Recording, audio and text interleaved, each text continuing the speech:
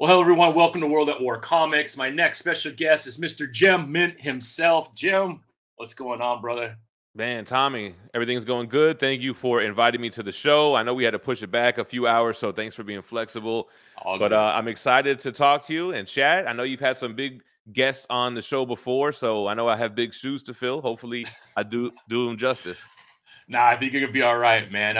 I've been watching your show for a long time. Obviously, you and Comic Tom, excuse me, Comic Tom, and I know you had Drew over, who we both kind of know.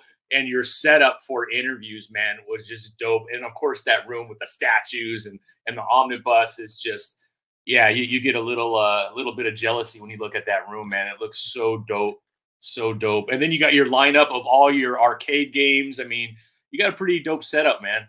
Thank you. Yeah, I mean, it's not. It didn't happen overnight. This was a Sure. continuous, build of man caves going from just a wall to a room to where we're at now. It actually didn't end up working out for me. Kind of is what I've been talking openly with people about recently. I built this big Yeah. space thinking this was the next level of Mint Collectables. You guys have been with me. You've seen it grow. Let's go bigger. Let's go crazier. It's going to be better, right? Wasn't better. It lost my channel lost its soul. How you said, not that it's jealousy, but it's like, oh, this guy is like bougie now, man. I didn't come here for this. I came here for the guy that I could drink beers with and just talk bullshit. So it was an expensive lesson to learn, but I think it was an important one. And seeing the love and support that I'm getting now, unexpectedly, it feels so good. And I learned a lot. So moving forward, if I ever get popping again, I know what not to do, basically. I understand, I guess, that side of it, but I always felt you've always been the same guy, though. You know what I mean? Obviously, the aesthetics behind you changed enormously, man. It was badass, I thought, but I always felt like you've always been kind of true. That's why I enjoyed watching you and Tom together, because you'll be really real. Like, if you like something, you like it. If you don't, you have no problem saying that, and that's not for me. And I think we Yeah, I need a tried little to be bit like more of that. I that. think I did step into that too much of being a professional, Yeah. thinking that was like what I should be doing. But then again, like nobody signed up for professional Gem Mint. That's not why they signed up. So why am I Yeah. doing that? Like why am I thinking my videos need to be so highly produced? I popped off my phone, off my iPhone on a tripod on a box. And for some reason, I kept thinking, oh, you got to get more professional, better quality. But nobody asked for that. I don't know Yeah, why yeah. it was so important to me. So I'm really just trying to get back to the basics now to be as authentic as I can. But I do appreciate you still seeing that throughout those times. I mean, that still was me. I wasn't being fake. I think I was just Yeah. trying a little too hard to be like professional. Yeah, yeah. I know I watched an episode, I think it was the first episode where you announced that you and Comic Tom, you were kind of going to go your own way. And I thought you handled it so professionally. And I know you're still very close with him. Yeah. But you kind of talked about that salesman side of what that show meant. Obviously, you're looking at like what's going to be popping in the next week or two based off of all kinds of stuff, whether it's the Deadpool movie that's going to drive prices up. Like, do you miss a little bit of that? I know it's only been a week. Do you see yourself ever going back into that realm, or you're like that's like, I did it for what, 4 years, and I'm Yeah. good, man. I checked that box. Well, and the show was more so looking at the sales from the prior week and trying to figure out what's causing that and trying to see and spot patterns and not so much to tell people what to buy. Many of the times it's to tell people what not to buy. Wait for this Yeah, movie to end. Don't spend 1,500 because the last GPA sales 1,000. But a lot of yeah, people get it twisted. Like this is some type of hype book channel where we're telling you what you should be investing in, which I mean, maybe sometimes we gave those recommendations, but oftentimes it's just, again, analyzing data. I like the show. I was proud of the show. I don't think my audience really rocked with it, though. I don't think that's what they wanted to see me for. And I've always been a buyer and seller. Like my motto is make the hobby fund itself. I used to buy and sell key issues. I used to be a key issue collector. I'm not that anymore. So it kind of doesn't really make sense to talk about that. I'm not buying and selling. It's almost like I was coaching, not playing. You know what I mean? yeah, yeah, Which I have been a player. I was just a retired player, I guess you could say. yeah. But I don't see myself talking comic book market because when I step back and think about it, I don't talk about it on my channel whatsoever. Yeah, It's not really my focal point. When Tom asked me to do it, it was because I did know my stuff. I mean, I wasn't the most knowledgeable, but I could hang We could talk whatever, but I'll be the first one to tell you if I don't know something. But I liked Key issues. I was familiar with graded comics and that kind of stuff, so it made sense to do it.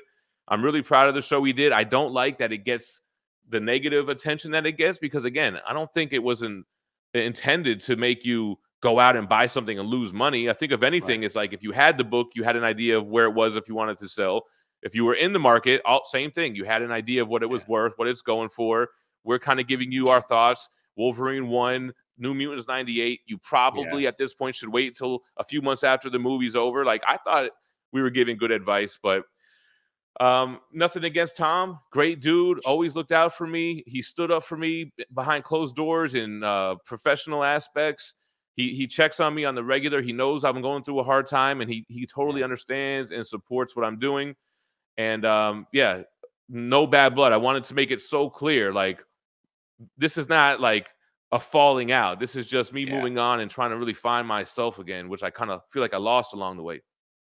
I felt like that came across in your video too, man. It didn't seem like there was any animosity or anything like that that was built between you two. So I think it came across, bro. At least me, I didn't feel that way. I feel like the bigger a channel gets, the more obviously you get a lot more eyes on it. Right. That's just like the nature of having a big channel, is the haters start coming out of everywhere, man. And even you, not that they're haters, but even like the last few episodes you've been talking about these guys that have been using your name, right, to get more views. And I don't know, man. I just think that's the nature of it. It's kind of sad, but I'm not sure if there's a fix to it.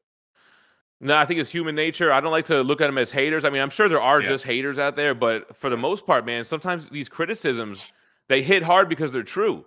You get mad because you know there's truth to it. So it's hard to like look past the fact they're talking about you and take a step back like, damn, man, this dude is kind of right. So luckily I was able to do that recently and just really take a look at myself and try to take some of these criticisms and make some changes, because man, my channel was dead. I mean, not that it's popping now. I mean, we're doing okay now, but I let it die. And I think I was going through like this kind of depression where I was just accepting it. I was just going to let it die. Fuck it, man. I'll go work wherever at a regular job. It's no big, I don't have to do this. I still have a beautiful family and everything.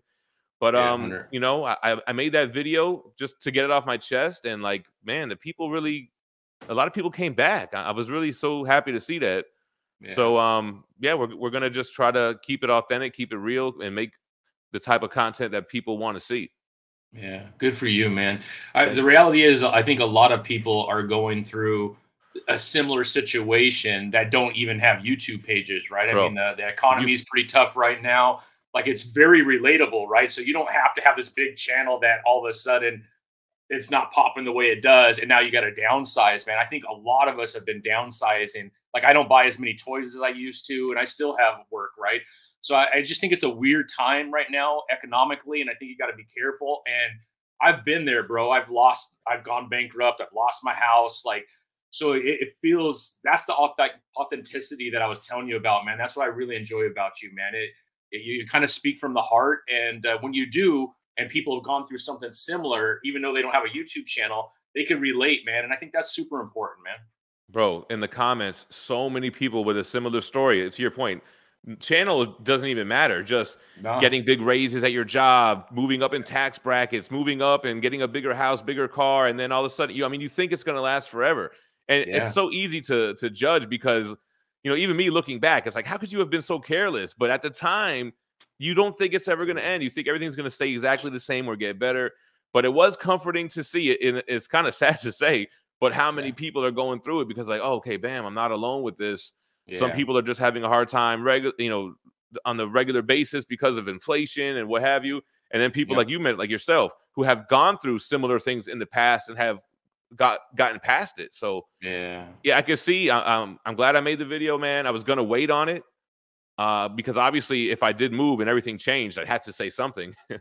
Yeah, like, where's all your omnibus? Yeah, what's going on here? It was a video that I've been planning for like at least since January 1st of this year.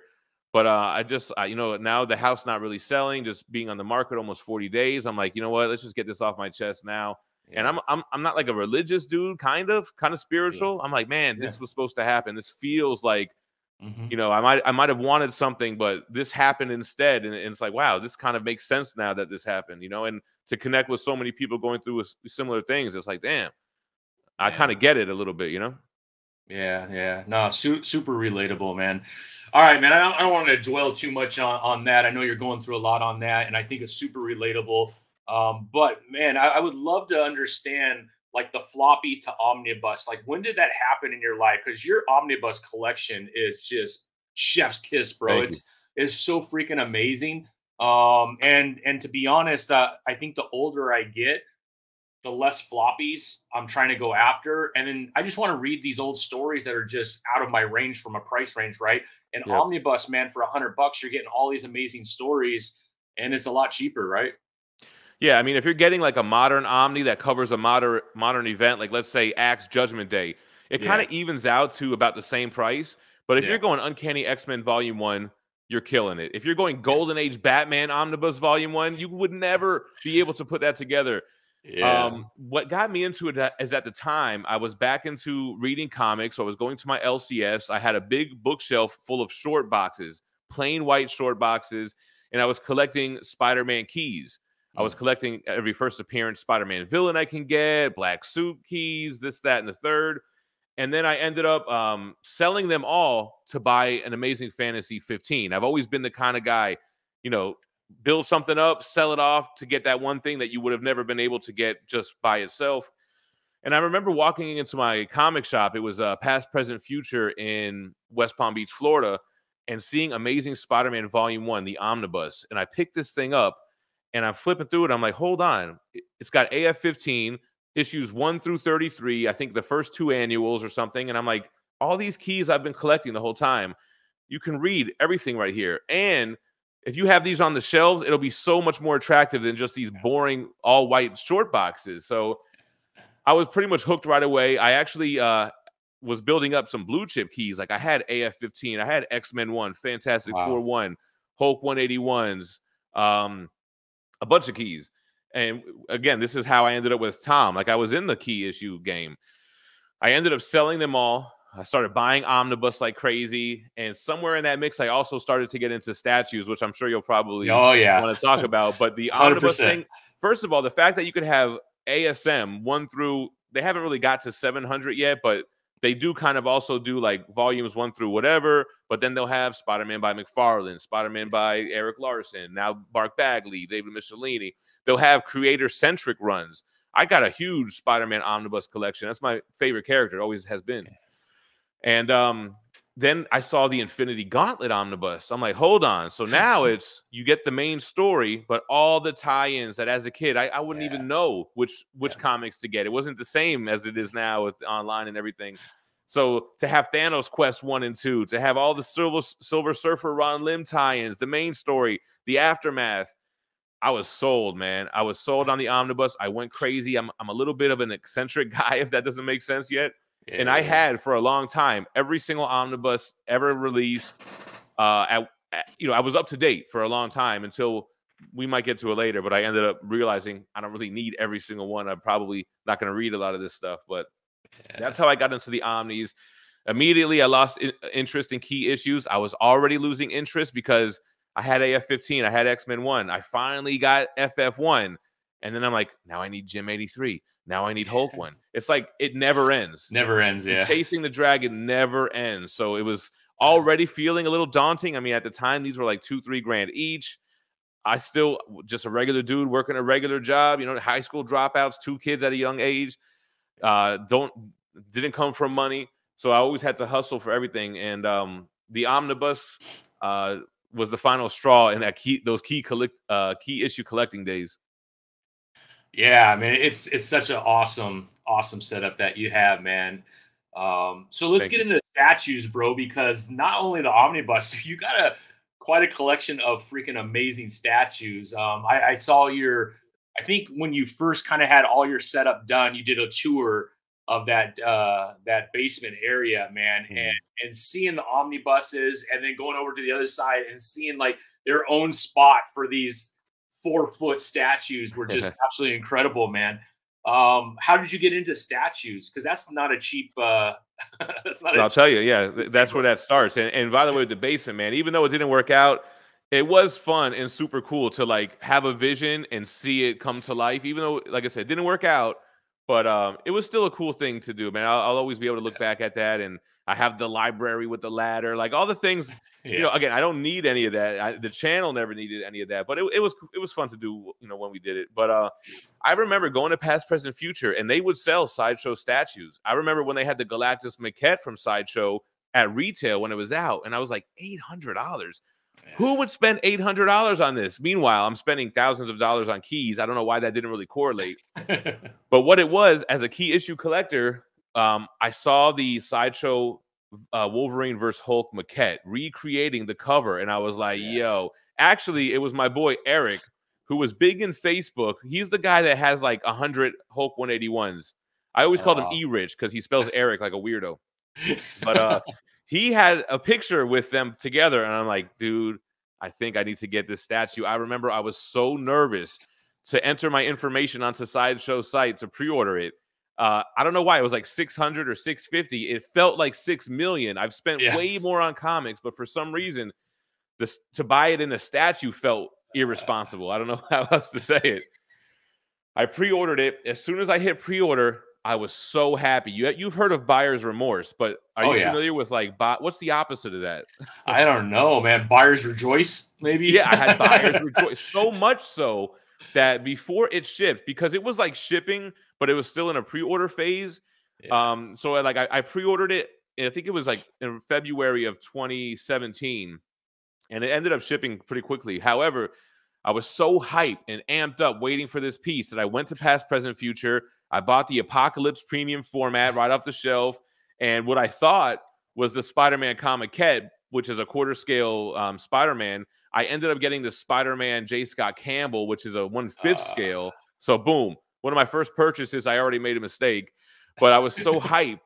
And I got home, I unboxed them. I loved them. Wolverine versus Hulk came in. I loved it. The statue smell, the unboxing experience. I immediately ordered the brown suit Wolverine, the Sabretooth that went with it. I was hooked. Like most statue collectors, I think we buy the most statues in that first year than we do in total for the remaining years. And, you know, thinking back, like they don't smell the same anymore, man. Like that high is not the same as it was when you first get into it. But, you know, I still have fond memories of those. But that's how I got into it. And I was done with key issues at this point, bro. It's Omnibus and statues for me. I started looking up statues and what was out on YouTube. I found Cartel from Hell, which was a dude that was like me. Yeah. He's probably cooler than me, though. Cool ass California dude. Great setup, great production value. He reviewed them. I watched all his videos. And then I found Omnibus channels, Omni Bros, which they didn't have a channel yet. They all had their individual channels, and they would all kind of form like Voltron to talk Omnis. I would watch them, and I'm watching them, and I'm like, I could do this, but I want to do everything. I don't want to just hone in on one thing, because all of these channels just did one thing. I'm like, I'm going to do a channel and do all this. And I'm watching their stuff as I have this long ass commute to work. I had like a 3-hour commute at this time because I took this job promotion, right? And I remember getting to like, you know, catching up on their backlog, and I'm like, dude, where's the video? Where's the next video? And I'm like, if I ever start a channel, I'm dropping a video every single day. As a fan, that's what I wanted, and that's I did that for years, man, to try to make sure there was at least something every day. Yeah, that's incredible, man. So do statues fluctuate in value just like floppies do, or is it pretty steady increases over time? Like, what does that look like from a like an investment standpoint? So it definitely has ebbs and flows like the comic book market. Right now we're in a down market. I think every collectible hobby is. How it used to work in like the COVID era was a company releases a statue. It has a set edition size. If it's a hot piece and it sells out from the manufacturer, and the only place you can get it are through other collectors via eBay or whatever, it tends to appreciate, or it used to tend to appreciate in value. Yeah. Now, sometimes you have one that's maybe a dud. Bottom line, if it's available through SideShow or whoever, whatever company, the one you have is going to be worth less off top, because why would I buy your used piece when I could just buy a brand new? So really, it just depends on whether it sells out or not. there was a time during this era where these edition sizes got really high. Therefore, they didn't sell out. Therefore, they didn't appreciate. And a lot of us are impulsive buyers. So when we go to cash out and we're losing money, it's a big turnoff for the hobby. So the statue hobby had a real peak and decline from that COVID era, I would say. And the statue hobby, it feels kind of like where I feel with my channel right now. There's a lot of light at the end of the tunnel with taking a step back. There haven't been a ton of new releases this whole year, but new ambitious stuff is being released that has lower edition size, better, price is still high. They're still higher than they were. But for SideShow, for an example, at least they're under $1,000. These other companies have gotten so expensive. It really priced out a lot of like the regular you and I's, Mm-hmm. Yeah, that's kind of what I wondered, man, is like, how big is that collector population when the entry into that kind of collecting is $1,500 or $2,000, right? And then how many are they producing of those statues to ensure that that investment at least stays what you paid for it? And that's why I always got nervous about statues, man. I'm like a McFarlane, Marvel Legends, like. I spend $20 and I'm like, okay, that's not too bad, right? But then I have to have every single one. So it does add up over time. And then my wife's like looking at me going, dude, you need to chill, bro. You don't need every single thing. I'm like, but it's different. It's Wolverine in this outfit. Very similar, right? Very similar, just on a much lower scale. But still, it gets out of hand too, because I also am impulsive. And as soon as I see something come out, I know it's going to sell out right away. And then I'm going to have to rebuy it on eBay for another $30. So I end up I'm on the exactly. I'm on that pre-order all the time. Exactly. And now I'm running out of space, man, and I don't have room for more figures. So it's just a weird, stupid situation, and it's a crazy. I don't know, man. It's addicting. It's a very addicting, and then sometimes, man, maybe you need to crash a little bit to realize you don't need everything, man. Let's be a little bit more choosy. Let's make sure that you're getting things that you really enjoy. You just don't have to have every version of the same thing. That's kind of what I've been learning. Yeah, you end up starting to just buy shit because it's cool with really no attachment to the character. And that's when you kind of start flying off the handle a little bit. I've always ended up selling pieces that I didn't love, but pieces that like a Spider-Man or a Venom or a Wolverine, I would have a harder time parting with. Although I've always been the type of collector that never really got too attached to stuff. Like I love to collect. But I'm also the type that if I'm bored, stuff is making the chopping block real quick. Like it doesn't really hurt me to sell things because I know there's always something new. And I've always, appreciated the time I've had with something. There are some people that never sell, but there are people like myself that are always like wheeling and dealing and buying and selling or buying a piece. They sell it before they open it. I'm not that bad, but I do let something go if I'm ready to move on from it pretty easy.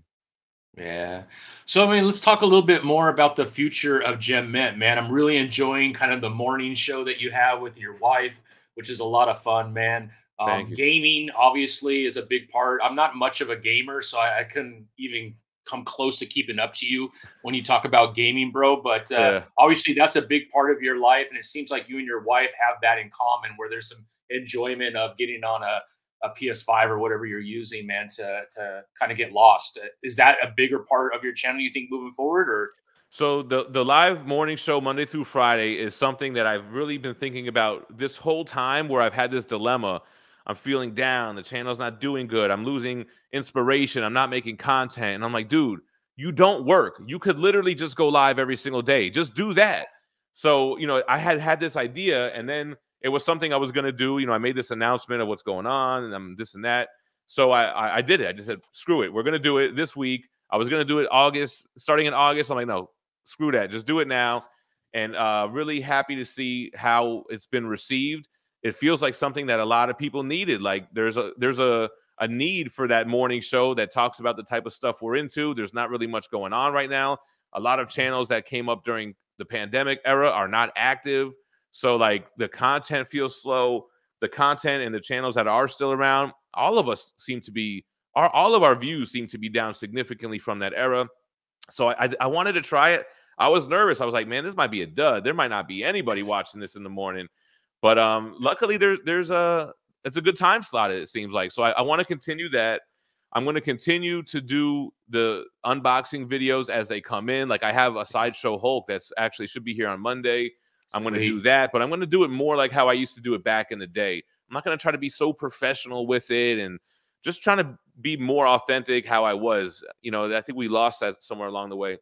If somebody makes a video talking shit about me, I might respond. If you have 100 views or 1,000, whatever, I might. You get ready because I might come for you. You know, if you come for me, I might come back for you.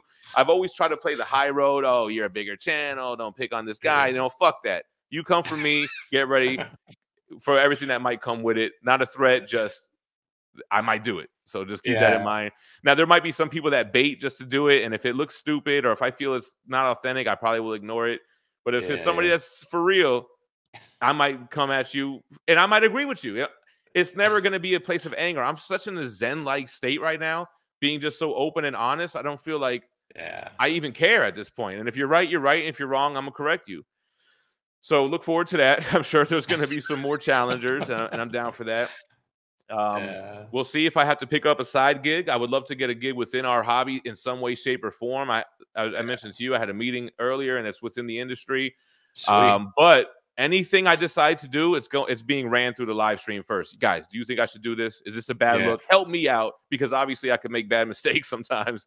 So what do you guys think about this, that, and the third? And it came up during this conversation too, so they were totally cool with that. If not, man, I would work my old job, customer service, you know, helping people out, talking with people. I have the gift of gab, so I would not be opposed to that either. But yeah, so we have all that going on. I'm excited about the future. Gaming is a big part of my life, like you mentioned. I was a gamer first. It's funny, you guys know me as this comic guy, this collector guy. I've been playing video games since Mario and Duck Hunt. I will whoop your ass in Mortal Kombat 1 through 3 all day.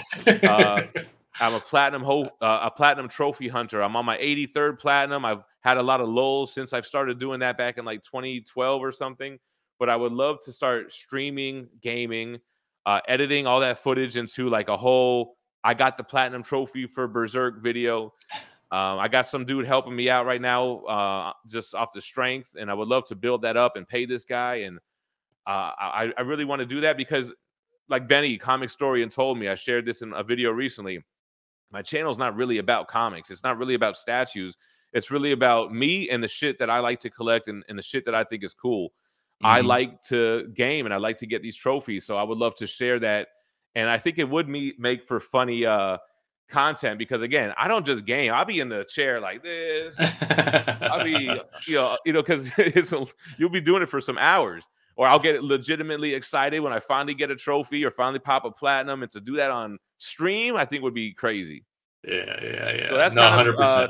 That's I'm not really ready right now. I kind of have to change some things in this room, but I would like to work on that this weekend, actually, if I could. So that is part of the plan for the future. Nice. Now I know Comic Tom came out with his own comic book through Massive, which crashed down. Yep. Have you ever thought of going into that route? Like, has there ever been a desire? Like, do you have stories that you've been sitting on and like, man, if I ever had a chance, man, I would love to do a comic book? No, or that has never been your thing. I'm creative, but not like in that type of way. Like I'm creative, like I come up with ideas, I can make videos, I can make, content, but I'm not really good at like those ideas and such. And I'm glad I didn't really pursue that route. I tried to write one with my boy, but that's not for me. And I'm glad I didn't. I don't really want to sell items really to people. I could see myself doing merch, doing t-shirts because I'm a t-shirt guy, but I don't really want to create a product just to sell to y'all. Like I realized that I just want to make the content. People are supporting through super chats. Like really, people, if they want to support you, they're going to support you. There's no need to try to force something down their throat that they wouldn't have bought otherwise. So all power to Tom. I mean, Crashdown is a good read. I don't know if you read it. I mean, I'm probably biased because it's my boy. It's not a whack book. It's kind of like Aliens inspired sci-fi. And, I hope his audience enjoys it. The variants, I'm an homage sucker. So I get why, he does them and people like them. But for me personally, first of all, I just don't think I'm creative enough to even come up with it if I wanted to. But I don't know about that, man. I bet you are. But you got to go where your passion's at, though, right? That's what I'm saying. There's no passion in there for me. I've had offers like, publishers have said, hey, you want to write something, come up with something, co-write it. We could have an editor help you out. I'm like, really, if I loved it, I would have jumped on it. But something in me Yeah. was just like, I don't really want to do that. Yeah, yeah. Now, what do you think about the comic industry as a whole? Floppy, Omnibus, man. Like you, like I'm watching a bunch of different channels, and I love. I probably spend more time on YouTube just watching other channels than I do anything else, man. Unless there's a UFC. UFC is kind of my thing. So right now they're in Abu Dhabi, and there's a fight going on right now. Cool. But that's kind of my thing outside of comics. But you know, there's a lot of nervousness around the comic industry as a whole, and you're seeing declines in Marvel and DC. They even stopped kind of sharing numbers about a year and a half ago. So you have about 100 stores that are using, I can't remember the name of the system, and we're getting information through those 100 stores that gives us kind of an idea from a data standpoint how comics are doing. But we're seeing a lot of struggle. And I don't know if it's just bad storytelling, if it's maybe it's like the collector's market, right? You look at Dynamite, who I love. I'm a big fan of Dynamite comics, but they'll have a comic book with 20 covers for one issue. And you're like, dude, I mean, how much is too much, bro? Like, right?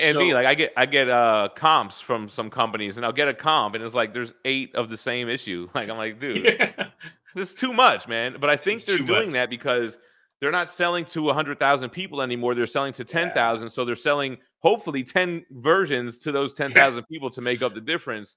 I could appreciate that it helps pay artists, you know, and I think that if it wasn't for, honestly, if it wasn't for CGC and the fact that these single issues can get signed and graded and potentially go up in value, the single issue market, I think, would really be in trouble. So a lot of people don't like CGC, and I get that, or any grading company. But think about if it wasn't for them, I don't know where we would be at with the single issues right now. Yeah, no, that's a really good point, man.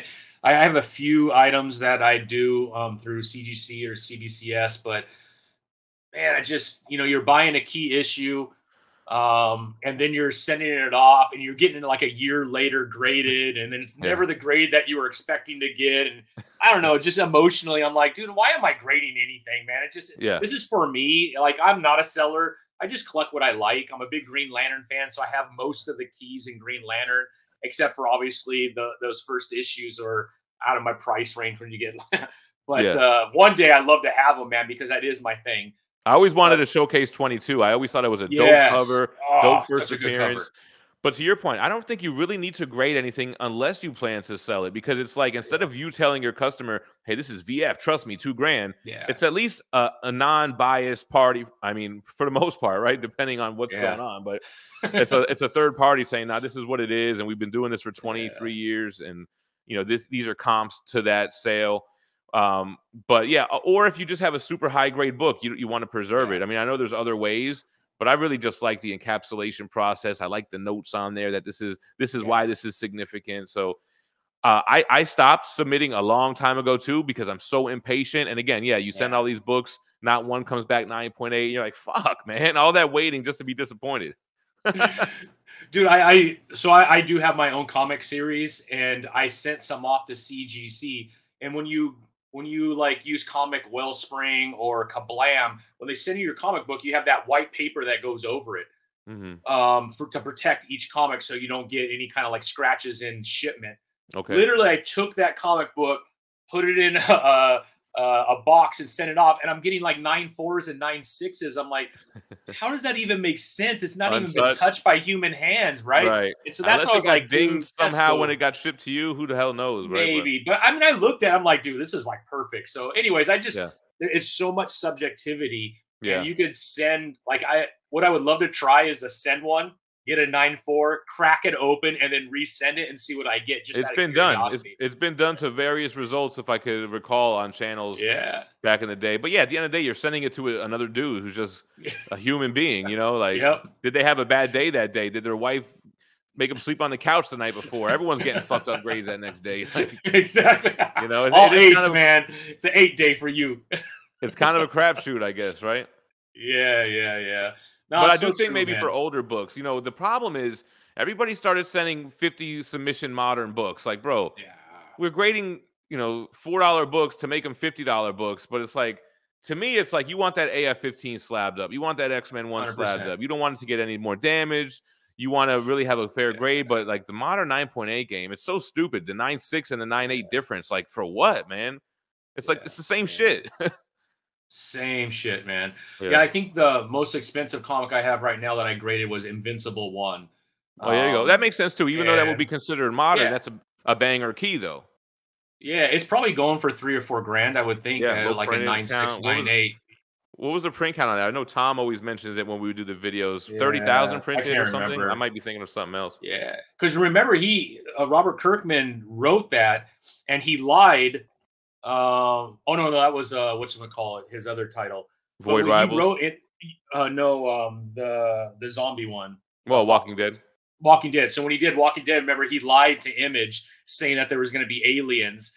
And that's how he got that title to go. And then like he got to like issue 6 and they're like, where's the aliens? He goes, oh, there's no aliens in the comic. But by the time he got to like issue 6, it was already starting to pop. Yeah. And so they let it kind of go. Why did they only want it if it was aliens? Because they didn't want to do a zombie book. Yeah, they said it's been done 100 times. Like, what's the difference between what you're doing and what's already been done? He goes, the difference is I got aliens coming. Yeah, it was never about zombies. It's how do people react in a situation 100%. Where there's zombies. Exactly. Yeah. So, anyways, I love that story. Kirkman, man. 100%, man. You see what he's doing with Invincible, Firepower. Like, dude, he's come out with some really awesome comic books, man. It's incredible, man. That guy is low-key genius. And I don't know, man. But like Invincible, I don't think he thought it was going to last more than like 12 issues. So they were lower print runs at the beginning, and then it just started taking off. What did it go, like 141 issues or some shit like that? 144. 144. That's the only set outside of Conan that I have the entire run. So I'm a big Conan fan. So I have the Roy Thomas, Marvel, almost the entire, missing like a few issues. But I have like the first like 80, which are the most expensive because you got Red Sonja in issue 23, her first appearance, and 24, her first story. So, but yeah, I mean, I don't know, man. It's a weird market, and I don't know, man. Good time to buy, I would think. Yeah, I do think so. Like you said, you got to be smart about it, man, because a Deadpool movie, all of a sudden, everyone's selling Mutants 98 for $1 bazillion. You're like, guys, it's not worth that much, man. Or you're in a down market, but it was not a good idea to buy Uncanny 130 during the Taylor Swift hype. Now that's probably tanked. Yeah. Like, and look, if you watch our videos during that time, I don't think we ever said you should buy Uncanny 130 right now. It was a lot of hesitation. Maybe we should wait. Nothing has been confirmed. There are a lot of new things coming out that make it seem like she's going to be in it, and then look, she wasn't in it at all. Now everybody's selling Blade books for like crazy prices, man. Because I don't want to talk. Well, by the time this comes out, this is probably going to be we're free of spoilers from Wolverine Deadpool, I would think. No. Oh yeah, it's already been out for over a week, right? Yeah, I think Blade. I'm surprised Blade not doing good. I mean, I guess he just got that cameo. But it's more about what's gonna happen in the future when it comes to like, I guess, speculation. Exactly, yeah. And there's been so many issues. I can't remember the name of the other actor who's Mahershala Ali.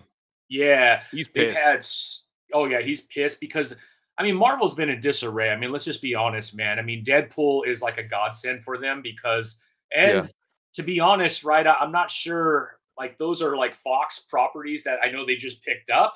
But Fox was doing decent with their movies, and then obviously Sony's killing it with Spider-Man. I don't think they'll ever release that to Marvel specifically over what they've done the last stages 4 and 5. So I'm glad Daredevil did or Deadpool did as well as it did. I'm hoping Captain America will do well, but they've gone through. All movies go through reshoots, but the reshoots that they've gone through are like very significant reshoots. Yeah, so now they're up to like 350 million, and marketing I think is the same. Usually you have to double it for marketing. Yeah. It sucks because they have momentum now. So if they flop again, it's going to be back to the hemming and hawing, Exactly, yeah. So who knows what's going to happen with that? But I also think, and I would love your opinion on this, man. Because crowdfunding has become so big, and when you look at the big two and some of the struggles they've had over the years, I do think a lot of it is talent. they, you know, in the tech industry, they call it brain drain when you have a lot of people leave like a certain portion of the tech industry. And that's why they feel like they have to go to other countries to find people. I don't know what you would call it in comic books, but if you look at Scott Snyder and doing his own thing, Jeff Johns and Ghost Machine, he's killing it right now. Yeah. Like you have these guys that have been such a big part of DC and Marvel, and they have found like I can make a lot more money, own all of my IP, and create these coming. I mean, Joe Quesada just announced at San Diego Comic-Con he's starting Amazing Comics, and he's partnering with Mad Cave, and I can't remember the French company. I wouldn't be able to pronounce it anyways. Like that I think is affecting the big two. And then you have crowdfunding that, I mean, it's like 5 or 6 or 7 like big crowdfunding sites, and there's thousands of different titles to look for, and a lot of them are written by some pretty like top-notch writers, right? So I think that also is affecting Marvel and DC, I would think. Yeah, I mean, I think they lost a lot of their audience in the movies. I mean, our hobby boomed mainly because of the MCU. I think it was a big factor in getting a lot of people back in, and I think all the people that they brought in, they probably lost almost all of them. And then with the modern comics, they've driven away a lot of their fans that have sought in the independent route just to get good art, good stories, fun comics that they like. I think at the end of the day, talent wins. If you're a talented creator, Jeff Johns is a talented writer. Gary Frank, Brad Anderson, all these guys, Jason Fabok are fucking dope artists. And look at YouTube. I say YouTube, comic book YouTube is down across the board. Comics Explained still kills it because Rob is a talented person that people like. He has a serenading voice. He covers topics that are important, and he entertains you and informs you at the same time. So at the end of the day, in these times, the top tier talent is going to stay afloat. So that's kind of how I feel about crowdfunding. The thing I don't like about crowdfunding is that it gets oversaturated.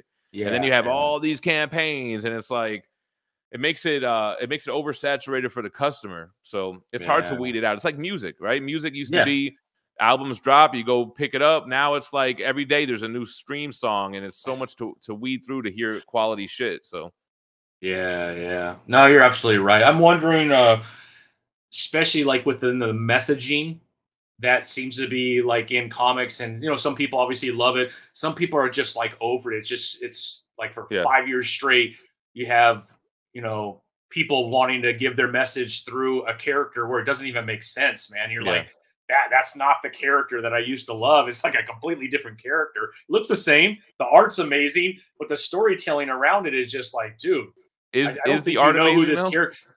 Well, some of it is. I mean, like Jorge Jimenez. Oh yeah, dude, that guy, dope. Dan Mora. Oh my gosh, man! I could. Sean Murphy. I mean, there's some. I think it goes back to the talent portion of it. If there's good books, people are gonna rock with it. When Donny Cates came on the scene, people were rocking with it. I think if you're just making cool, interesting stories with great artwork, that is going to be supported. But is that happening? Probably not as much. I think other priorities took place, and companies felt like they needed to fit in with that to kind of like, I don't know, be in the hip, cool, I don't know, view of an audience. But I think the priority guy. I think I've heard that before, even with the movies. The priorities kind of shifted when Deadpool and Wolverine is just a funny movie with great action. That you don't feel like you're being persuaded into any kind of ideal or ideology. You're just there to have fun and just turn your brain off. It's an election year. Don't nobody want to see that shit. We got enough problems in real life than to worry about it in entertainment. And I think a lot of people have made their voice clear with that. We just want cool shit, man. Just give us cool, fun stuff to keep us entertained. Yeah, because everywhere you go, it's being shoved down your throat. Like, where's my escape? And if I can't do it in movies, I'm not going to watch the movies anymore. And if I can't go to a comic and escape, I'm not going to read those comics anymore, right? I want to escape because I'm already being pressured on all these, especially like you said, during election year. And it happens every 4 years. So it's not like this year's different than the last 4 years. Yeah, every year it's the most important election of your life. Exactly. Ever since I can remember. 100%. Yeah. So, yeah, no, that's so true, bro. So true, man. All right, so where are all these omnibuses right now, man? You still have your setup? Are you still in your house now? Yeah. Or did you guys already move out? No. We're still in the house. So this room was like a theater when we bought it. And it looked dope, but I had all these arcade one-ups. I actually sold like 9 of my arcade one-ups. So I had this room filled with arcades, and that's why we got the carpet in here. But like right outside my door is that blue floor Gotcha. area with the shelving. Got the omnibus area. I had to sell most of the statues, but I still kept ones that I was like, these are coming to the new setup, man. Fuck that. Yeah. But I still have a couple of bangers. You know, I'm ready to, you know, once we downsize, move into a new house, I have statues coming and stuff, so it's not like it's going to be over with. We caught a snag, man. We bit off more than we could chew. We thought we would chew like hell, but we ended up choking on it. So now we're like, fuck, take a step back. But I think we'll be back on track. Yo, and I think this new kind of wave will help us coast out longer than I had we not done this. So I think we'll be able to ride it out as long as we need to. And knock on wood, until the house sells. Even if I started doing way better financially, we still need to sell the house. One of my golden rules, if you go back to my video, what do you do for a living? One of my golden rules was keep the overhead low. But I didn't keep the overhead low. I kind of moved up in my financial situation and decided to up my overhead like an idiot, thinking it was going to help the channel, but it didn't. So big, huge lesson learned. At least I got it out of my system, and we tried it. We came, we saw, we didn't conquer, but we did it. And just looking forward to moving on, man. But yeah, for the time being, I actually am enjoying the space a lot more than I have been for the last 8 months or so, because now I'm like feeling it again, you know? Yeah. Well, I mean, it's such a badass setup. It's one of the best setups, I think, on YouTube, man. So man, even though it didn't better work ones, out, but I do appreciate that. no, dude, the like you said, the ladder, the setup with the lights, and then obviously the statues on the other side. I think you have the 2 yellow chairs or whatever. I can't remember. Yeah, well, they're like a white pleather. They're cheapo chairs, but still, it looks dope, man. It's like you said, if you're thinking about like what's the best setup for an in-person interview, right? You have the background of the omnibuses. You got that. It was dope, man. It is dope. You know, and that's something that maybe we'll bring back. You know, if we're going to be here for a little bit longer, I still have that setup out there. Maybe we get somebody that does come over and we continue the live morning shows, but I can still do podcast episode 4. You know, the episodes 2 and 3 didn't really do well. However, I was experimenting with like breaking them up in clips and doing shorts. And I think I took away from the full hour, 2 hour long discussion.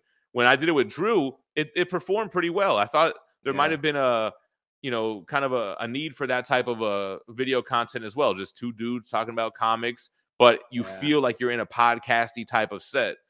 So I am considering, kind of trying to do that again. I might. Now that I'm talking about it, my head's already like, oh, maybe I should call this guy. Maybe I should call that guy. And see, let's just film it. I mean, it's just more content at the end of the day. 100%. Now, people jumping into like YouTube, it's probably like the worst time maybe right now, right? Because of everything that's going on in the world right now. I feel like everything's falling apart. So it's probably the worst time to try and start a channel.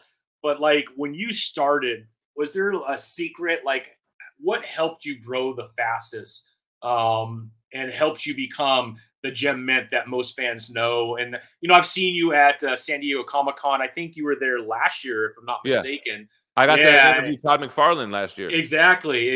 Yeah. And I mean, a lot of people know you, bro. I mean, you've had a channel, you've been on. I mean, there's like people taking pictures with you, man. So I saw you walk by and I was going to say hi. Oh, but I didn't notice. You already had a bunch of people all around you. So I'm like, dude, Jim, I mean, you've built like a channel that has a following. So you've done amazing. What's that secret around that? Man, what do you think the secret sauce was? Ultimately, they watch for you. Yeah, you have a cool statue, you have a cool book that might lure some people in, but they'll stay. Okay, here's my thing. What I really learned, you don't need to tell anybody to subscribe to your channel. If people like you, they're going to subscribe to you. If they like the video, they're going to like it. You don't have to tell them to do that. If they find the content interesting enough, they're going to comment. So we don't need to tell people to do that anymore. People know how YouTube works. So that's kind of my thing. They'll subscribe for you. I happen to put out daily content because that's what I wanted as a fan. Little did I know, and I was speaking with bigger channels after this, like, you're already doing a lot of things right. Daily content is key. So that was something that I kind of fell off on that. Like right now, I didn't have a video come out today, but I figure I'm doing lives Monday through Friday. And I don't even know if that's still the way the algorithm works. They changed that shit, bro. Like I don't know all the time, man. But I got lucky in the sense that I did something that I wanted as a fan, and it worked with the algorithm. And sharing your passion, I was fortunate enough to have built up a collection before I started my channel, so I already had a lot of stuff to like grab from. You know, and then at the end of the day, it was stuff that I legitimately liked. Like, here's every Spider-Man omnibus. This is my favorite character. These collects that. And I also got really lucky, man. The omnibus hobby was super new at the time. Yeah. Statues had been around, but I think they saw a big growth right around the time that I started doing videos and then to the pandemic. So a lot of stars aligned, man. You know, I don't know that I could tell somebody, you know, what to do if they started a channel now. Yeah. I would probably recommend learn shorts. Learn how to create short form content, which now I feel like a dinosaur. I don't know how to do it. You know, I can't. My mind doesn't work like that. Right. But I feel like TikTok and YouTube Shorts and Instagram Reels, if you want to grow your channel, I would lean into that, man. Well, yeah, I was reading an article, man, because YouTube has done so good on shorts. Now TikTok is asking for longer form, like 4 to 5 minute, right? Because they want to be able to compete on those longer videos that have really good content where they could capture people a little bit longer. And then YouTube's trying to do what TikTok has been doing. So like, it's impossible to understand the algorithm sometimes, I think. And by the time you think you figured it out, they've already switched it up, right? 100%. So yeah. So at the end of the day, all you could do is make videos that you like, that you legitimately are passionate about, be honest and authentic, and you'll resonate with people. That's the best thing you could do, is just be yourself. And I gained a following like that, and I lost a following like that by not just being myself. And even though I was still me, I was kind of being this version that I thought I needed to be, when that's not what anybody signed up for. Nobody signed up for professional Gem Mint. They signed up for the guy that got drunk on streams and drove to Taco Bell while still streaming and would curse and would whatever. Like, that's what they signed up for. And I don't know who or why I thought I needed to be something else, but just be yourself, you know, and share what you love. And there's going to be a lot of other people that love it as well. And then hopefully they'll like you if you just, you know, if you're a likable person, I guess.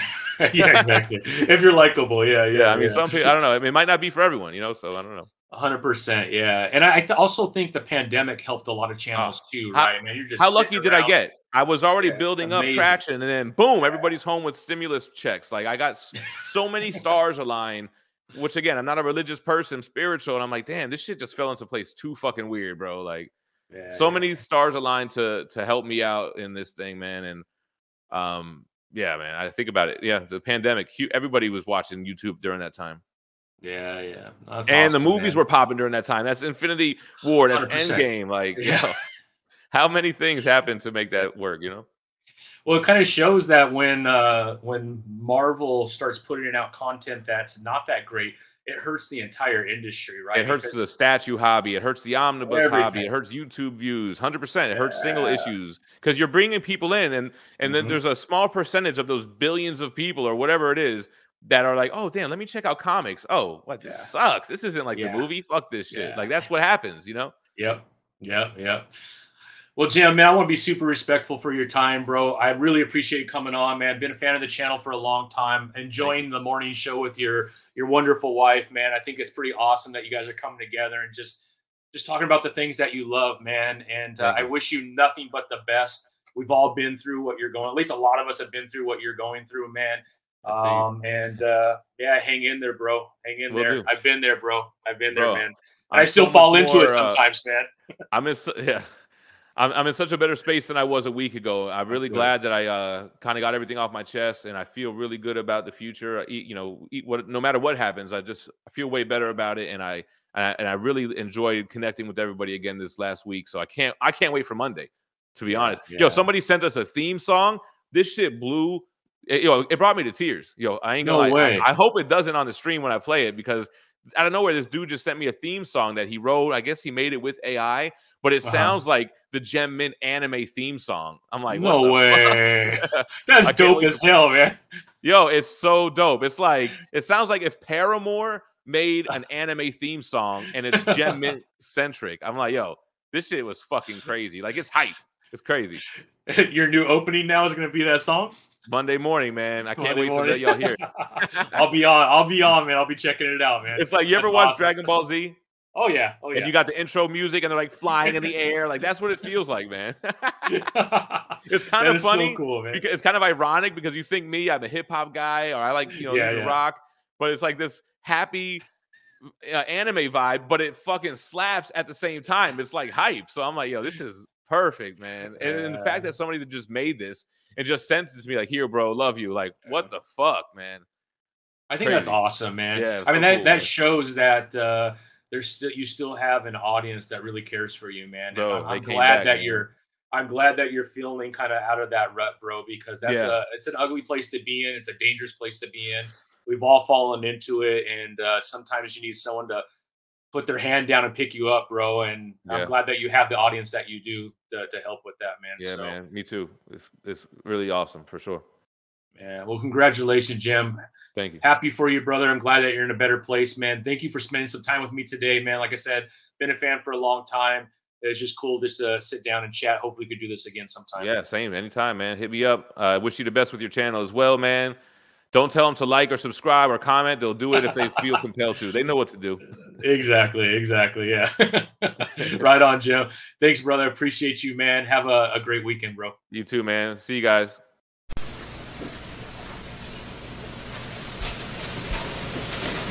You're still here? It's over. Go home. Go.